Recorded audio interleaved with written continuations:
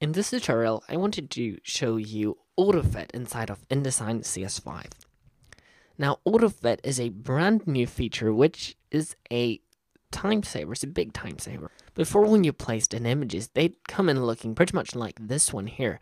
I made a frame and it's fitting to the frame because I dragged out it to this size in terms of horizontal length here. But if I wanted to resize the frame now, you'll see the image doesn't follow. So you'll have to do the right-click fitting commands, fit content proportionally if I want to get it. And if I scale down, we're having the same problem. I need to go into my fitting and do the same every time. Now, the Adobe folks or the InDesign developers have recognized that we all want a simpler way to go ahead and resize our frames and have the content follow.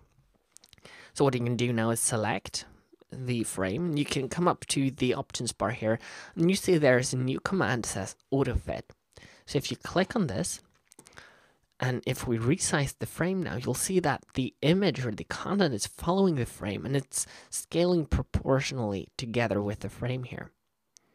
And this is a feature that I'm really excited about. It makes it that much easier to scale content to frames. And so if I make the frame larger, it'll go with it as long as it can, and as long as autofill is selected with it. So I'm really excited about this new AutoFit command in InDesign CS5.